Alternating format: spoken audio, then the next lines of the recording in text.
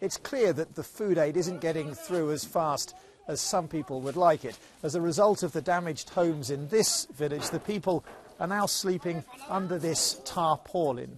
60 people eating and sleeping in this homemade tent. The youngest, a 7-month-old baby boy, the oldest, a 95-year-old woman, and they tell me that they've only received 3 bowls of instant noodles since the earthquake struck on Saturday morning.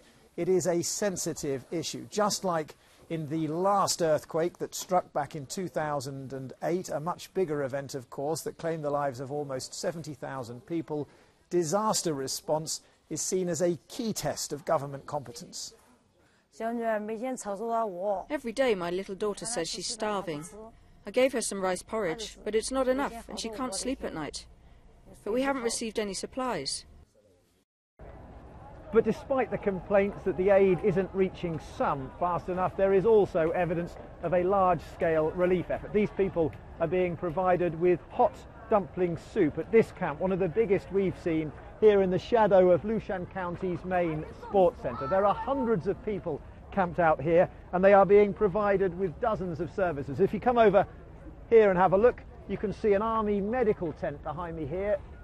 The medics have been treating people with minor injuries. Just here is a tent handing out baby milk formula and nappies or diapers. And over there in the distance you can see another tent that is providing a mobile phone repair and charging service.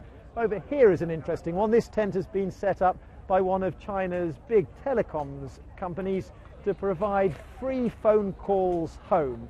At a time like this of uncertainty and with the weather increasing misery, getting information to family and friends in other parts of China is of course important psychological aid, and that's being provided here.